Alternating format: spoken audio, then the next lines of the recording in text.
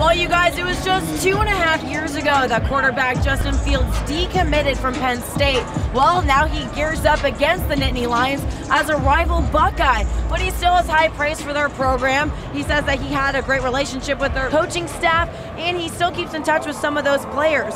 Earlier this week, Penn State head coach James Franklin spoke about how tough it is to lose a recruit like that and then have to play them in conference.